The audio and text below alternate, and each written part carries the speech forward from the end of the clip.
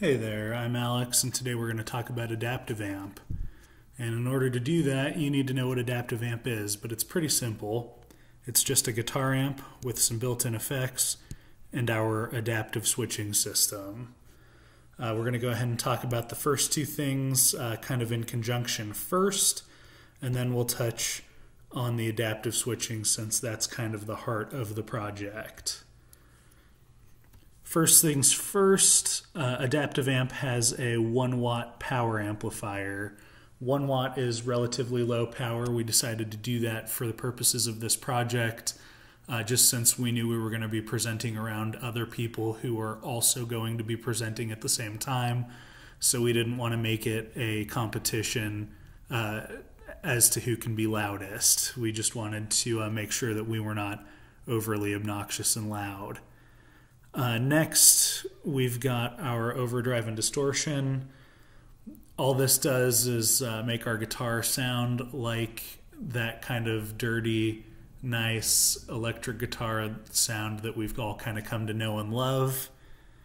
Next, we've got our delay and echo, and that's pretty simple.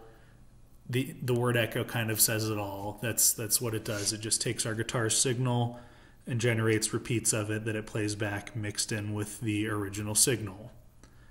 In this diagram down here, you can kind of see adaptive amp's signal chain.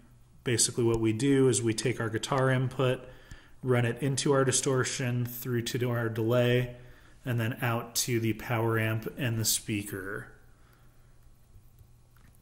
Next, we're going to talk about our adaptive switching system, and simply put, we've got our sensor here on the back of the headstock of the guitar that fires infrared light down the back of the guitar into the user's kind of wrist and hand, and that light will then bounce back to the sensor, and the sensor will spit out data that we can use to determine the position of the user's hand.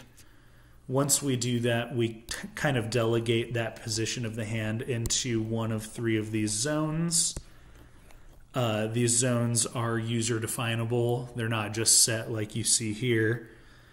And based on which zone we're in, we will turn on one set of effects, or different things will turn on and off depending on where the user's hand is.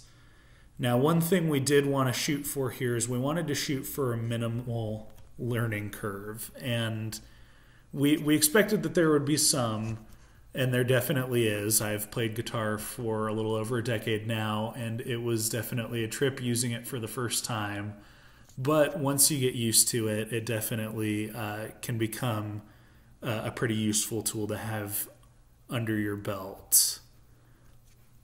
This diagram is basically just a flow chart of how our adaptive switching system works.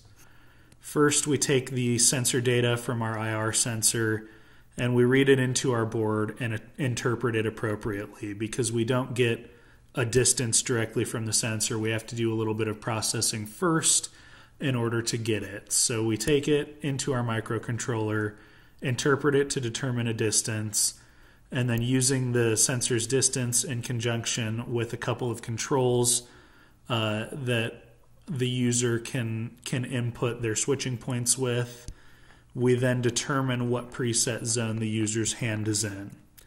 That then gets sent out to the brain of the amp, and assuming the amp is in automatic mode and adaptive mode, because it has 2 different modes that it can work in, if it's in adaptive mode, that preset zone will be interpreted, used to generate switching signals, which will then be output to the effects relays to switch them on or off accordingly. If the amp is in manual mode, which is determined by a toggle switch, the amp will discount this completely, and it will use these effects toggles to determine our switching signals and then send those out to the amp accordingly. These are kind of the main components used in adaptive amp. We use 2 Arduino Unos, one on the guitar, one in the amp. Those are kind of the brains of the switching operation. The VL53L0X, that's this guy, is our IR sensor that sits on the back of the guitar. The LM386, which is this guy here, is what we use for our power amplifier. The PT2399, which is this guy, is used for what it says. It is used to generate our echoes in our delay. And then the NE5532P is this one here. That is just used for general purposes throughout adaptive amps circuitry.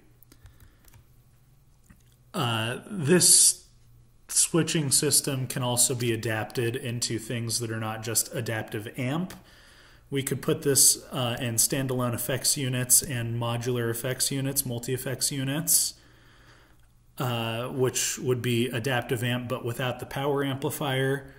And we could also build this into loop switchers, which would allow users to sort of bring their own effects and have their sound, but with our adaptive switching. And that is all I have for you today. Thank you for watching.